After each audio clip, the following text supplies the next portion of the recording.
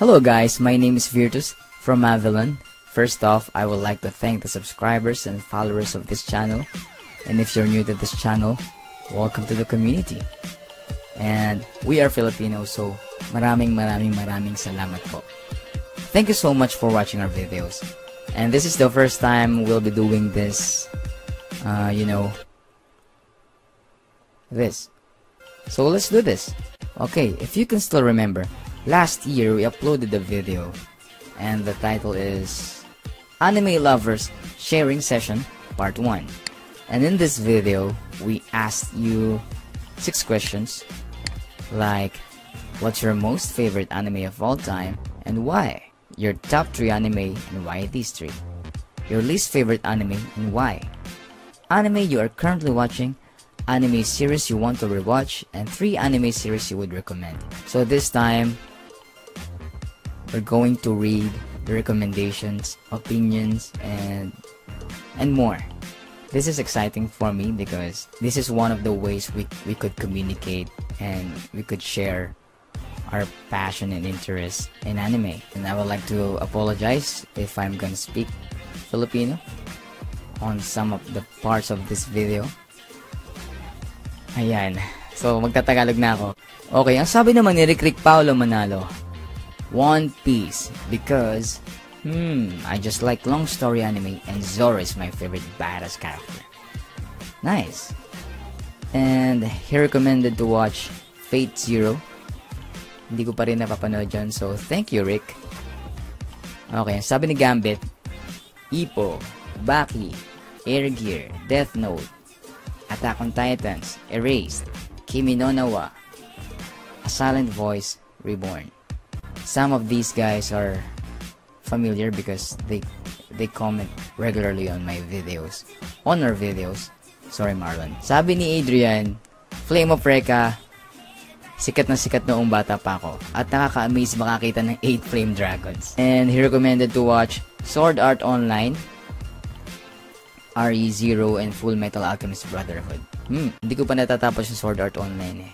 Charles Marco Michel said, Evangelion. It's the first time... Oops. It's the first anime that I watched and made me really think. It actually influenced how I live today. Wow.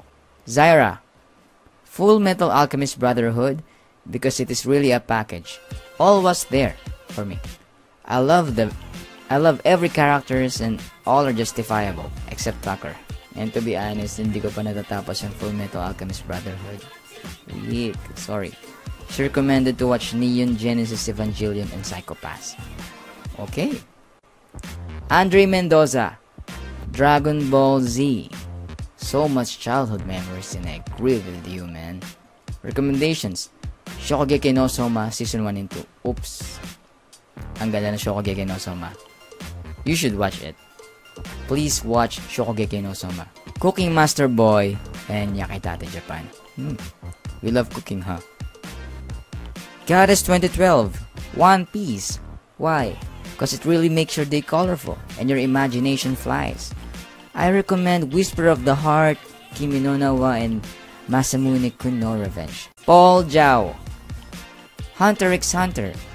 Because aside from interesting set of characters and a good plot progression, most, if not all, the encounters and fights are well explained. And Paul loves comedy anime. Gintama, Konosuba, and Hataraku Mao-sama. Kirisashi AMV. Sword Art Online. It's a combination of romance, action, and comedy. And she recommended Sword Art Online. Birds Cho. Naruto. Because I love the characters, which are really relatable. And because of the villains. Ooh, you love villains. And he recommended Hajime no Ippo. Gusto ko yan. Darker Than Black Season 1 and Kenshin. Harold Beram. Naruto, because ever since I was a kid, I always wanted to have a Sharingan, and it's part of my childhood. And he wanted to recommend Diamond no Ace, Golgo 13, and Tokyo Ghoul. Thank you dito, ang dami ko pang hindi napapanood na anime, so maraming salamat sa pag-respond nyo guys. Pikachu loves Digimon. Okay. Digimon, because of childhood plus epic soundtrack. Pikachu, and thank you for loving Digimon. Nuwang Bakes, One Piece. Reason? Oda. Recommendations, Hellsing, Green Green, Daily Lives of High School Boy. Ang ganda ng Daily Lives of High School Boys. Guys, you should watch Daily Lives of High School Boys. RJ Guevara, One Piece Never Gets Old. Michael John Santos, Beck. Recommendations, Haikyuu, Shingeki no Kyojin, and Shingeki no Soma. Sabi naman ni Norman, Samurai X, kasi hindi siya yung typical na anime. And ang ganda ng setting, Meiji era. Kumbaga, pinapakita yung ganda ng old Japan. Agree. Yung mga OST niya talaga, super ganda niya. And astig ni Sanosuke. Ang i-recommend naman niya ay One Punch Man, Fairy Tail, and Naruto. Fappy Sama, Dragon Ball Z. Why? Ito yung dahilan kung bakit hanggang ngayon gusto ko pa rin maging Super Saiyan. Pareho tayo. Animes that I would recommend, Shokugeki no Soma, Akame ga Kill Another, Jin Ginaski, or Jin Ginaski. Code Geass, kasi kahit kanino, ito nire-recommend ko. Jin, salamat nga pala sa, regular mo na pag-comment sa mga videos namin at nakakarami ka na rin na request. So, thank you at nagugustuhan mo naman. Okay, Azul Toner, Xbox 360 Y1. Saludos, desde Mexico. Ooh, thank you so much. From Mexico. Thanks. Red Ramos, Naruto, Boruto, Hunter X, Hunter, Dragon Ball Super. Thank you, Red.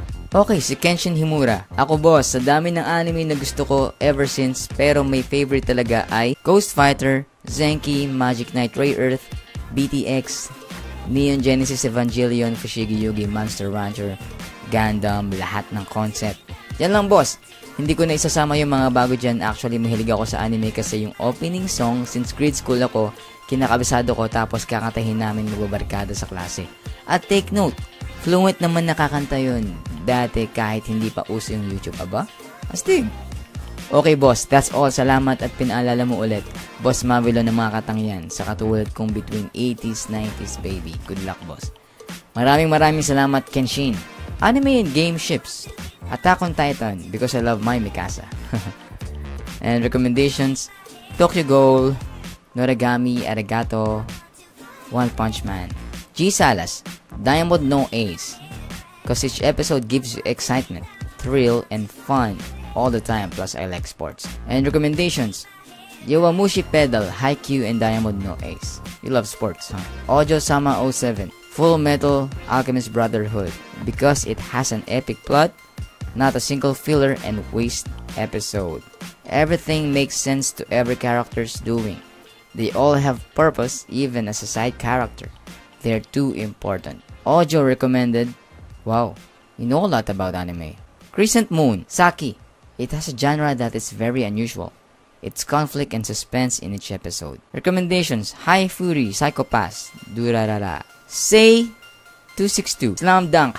Kahit 10 beses ko na ata natapos yung buong series, hindi ako nagsasawa panoorin ito. Haha, nostalgic. Ako ang henyong si Sakuragi. Recommendations, Gintama, Haikyuu, Ping Pong the Animation. Don Saboko. Meron na po ba kayong Teacher Nube, yung may halimaw yung kamay? Naalala ko yan, and sorry Don, wala pa. Pero naka-add yun sa list, tutugin namin yan. Aziz Alcafas, Hunter x Hunter, Kaiji, Detective Conan, Red Hair G. Okay, si parang Red Hair. Okay, Red Hair G. Kuya. One Piece. Bakit? Kasi sila ang nagligtas sa akin sa boring kong buhay. And recommendations naman niya ay Erased, Kino no Tabi, School Days. Thank you so much for, laging pagsubaybay sa channel ko. Sa channel ng Mavilon. Salamat sa'yo. Frog Evil Tribe, Inuyasha, because it has the most feeling that pure and was the first anime I ever watched. Thanks for sharing. Rodrigo J. Espinosa, Jojo ba? Rezaldi Cruz, Aga ko ata. Yan, yung mga first comments. Okay, medyo hindi tayo nagkaintindihan pero salamat Zaldi. Heart, heart, heart, heart. Yes, thank you. I've been reading these comments, man.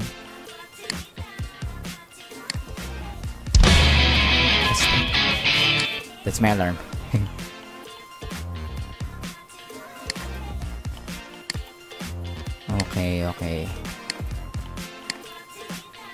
Okay. So that's it. Thank you so much for sharing.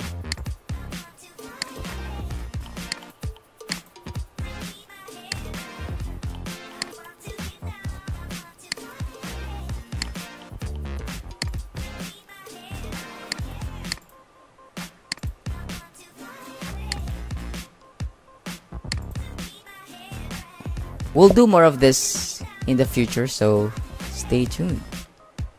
Thank you for subscribing.